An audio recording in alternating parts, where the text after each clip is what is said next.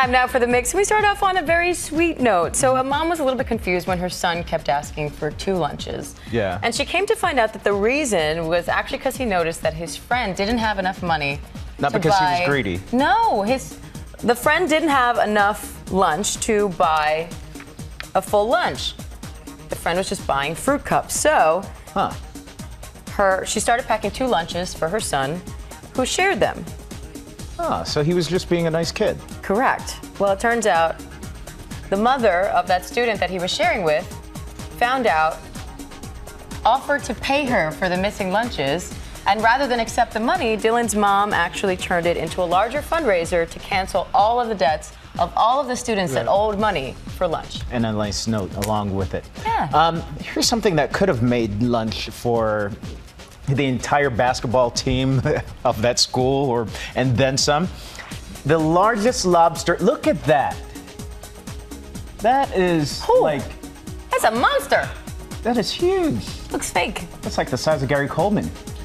Okay, so this is in Bermuda. Now the big joke is that Hurricane Nicole, which just passed through, kind of swept in this monster lobster. It is 14 pounds. Wow. Sadly, you can keep your butter away. It was released back into the water.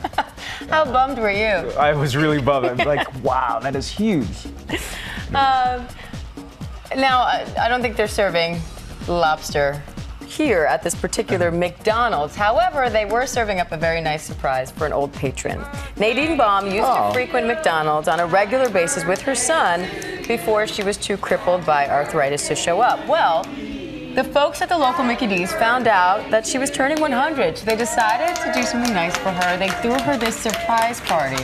Her son brought her in. Aww. They had this big celebration, and they have offered her free meals for life. Well, that's quite a gamble, McDonald's. How do you see you do that for your kid's first birthday? That'd be a lot of meals. That'd be a lot of meals. Good for her. A beautiful, cute picture here.